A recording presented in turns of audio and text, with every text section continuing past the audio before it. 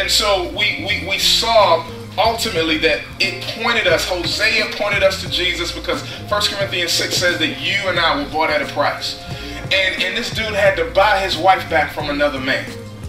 He literally had to buy his wife back from another man, but ultimately you and I were that bride who strayed. And the Lord had to buy us back from our love affair with the world. That we loved the world. We did what we wanted to do. We did not pursue the gospel.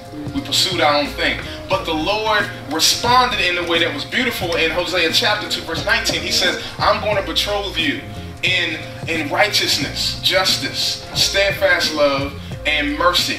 But when we don't learn how to process our hurt, I'm going to tell you what happens. It always ends. If we don't really grab hold of forgiveness and repentance as a way to process our hurt, it's going to end in some type of addiction.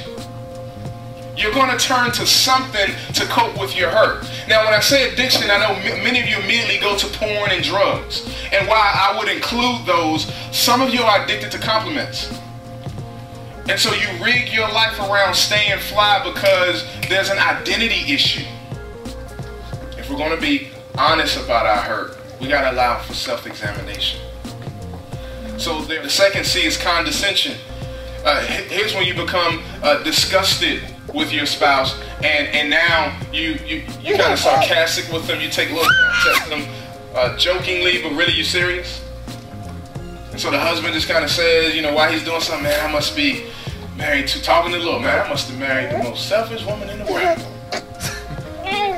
And he makes sure she hears that, and she fires back, I guess I just should have married your best friend. And she cuts low.